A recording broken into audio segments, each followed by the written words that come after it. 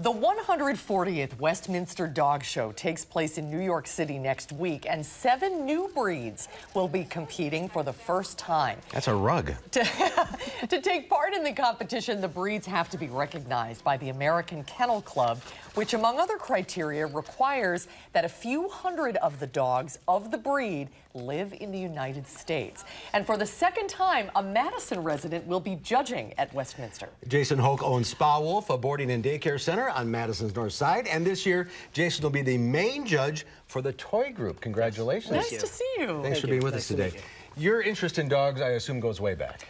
I began when I was 8 years old, so my family started in German Shepherds, then we had Great Danes, and it just went on from there. I became a professional handler, showed dogs for other people, and now I'm a judge. And to be a judge at Westminster, you have to be quite accomplished as a judge, don't you? You have to do a lot of studying. There's breed standards based on each breed, and you have to learn the origins and how the structure is supposed to be for each breed. And how many breeds in the toy group? There's a lot of different ones. There's, I think, 28 now, yeah. 28 different breeds. So how can you judge that many different breeds?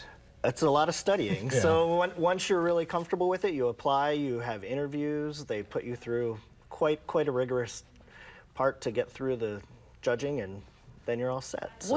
What is it like to judge something as high profile as this? It must be a lot of pressure. It is, but once you've done it a long time, then you get used to it, and you just go in and you pick the dogs that represent the breed their best.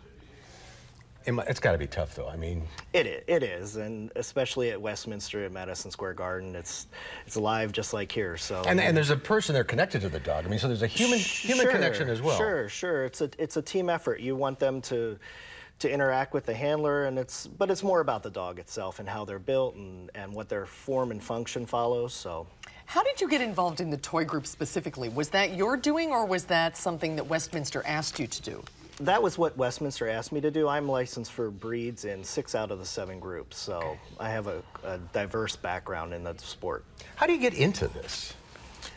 I started as a family member. My parents had purebred dogs, and we started from that, and my interest grew day by day, so that's how it progressed. What's your favorite group to judge?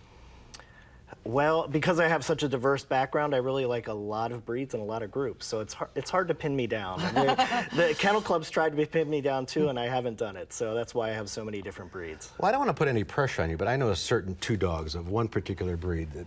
In the toy group. In the toy group that might have I think you're a fancier of Shih Tzus, if I recall. There they are. Oh, no, they are 2 specimens right there. Yeah, they're not show dogs, but they're good pets. But we don't want to put any undue influence on you, Jason. Well, the Shih Tzu won the group last year, so you never know. It could be another Shih Tzu this year. Are there dogs that are in favor and then they go out of favor, like in dogs and out dogs?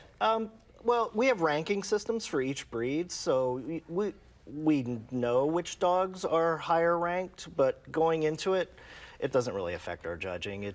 It's irrelevant. Once we get in the ring, we just pick the dog that we feel represents the breed it's best on the day. A lot of pressure. Is this something you get paid to do, or do you volunteer to be a judge? They pay us a fee to come to judge a show, but most of it, we don't make any money, really, because it's a lot of expense just to get through the training. You do it for the love of, love of the sport. Well, congratulations. Thank you. We'll be watching you. We'll be watching national television, yeah. CNBC on Monday night, right? CNBC, 7 o'clock. Best of luck to you. Thank Thanks you. for coming in tonight. Appreciate it.